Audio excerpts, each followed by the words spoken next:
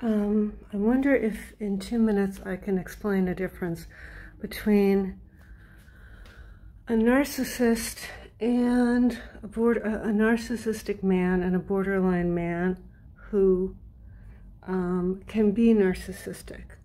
Now, I'm really thinking about my own partner, but I'm going to use an example of someone else, because it's outside of me. I can see it more easily. I don't get lost. I can see the forest instead of all the trees. You know, they say you can't see the forest for the trees.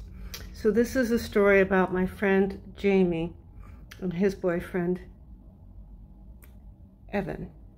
Okay, now I have to make sure that Jamie never sees this.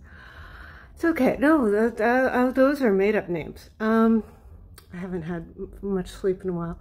So my friend Jay was very much in love with his older boyfriend. Let's call him E. And E spoiled him and gave him everything, and they truly loved each other. And Jay wanted to be with E for all eternity. But as is always the case in relationships, he had some complaints.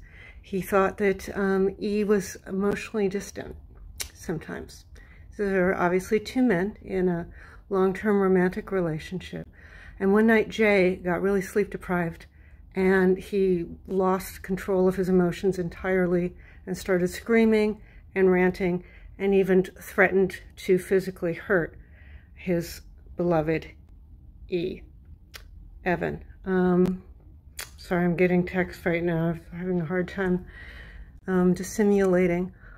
And so, wisely, he even said that Evan was afraid to go to sleep because Jay told him that if he went to sleep, he might hurt him in his sleep. He threatened to kill him in his sleep. He was really out of it. But he did that. And when I met him a year and a half later, he was desperately pining to get